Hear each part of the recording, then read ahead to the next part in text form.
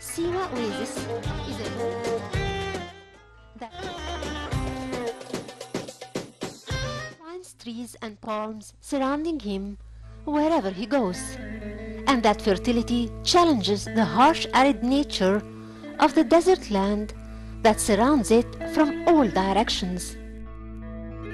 There are more than 12,000 acres of land cultivated in the oasis.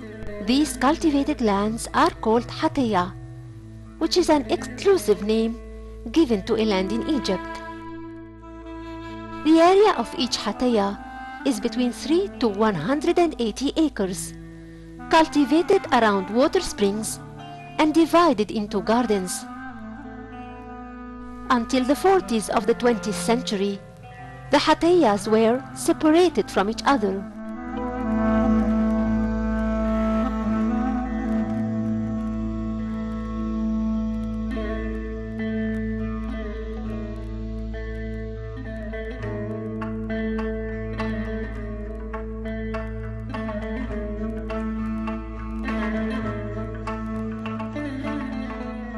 Around each garden there is a wall. Its bottom part is built of local mud called karshif, and the upper part is made of strong palm reeds. The height of the wall is almost 2 meters. These gardens are rural in their nature, and they don't fit the accurate description of a proper garden. But that's one of the wonderful characteristics of Siwa oasis. Palms are the most important trees which Syrians care for its cultivation more than any other type of trees, for dates are beyond doubt the main source of their income and their nourishment.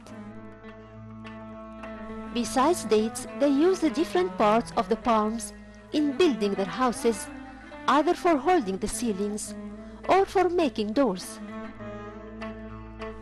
The rest of the palm is used for making kitchenware, and its juice is used to make a fresh drink that becomes alcoholic when fermented. That drink is called el-labji.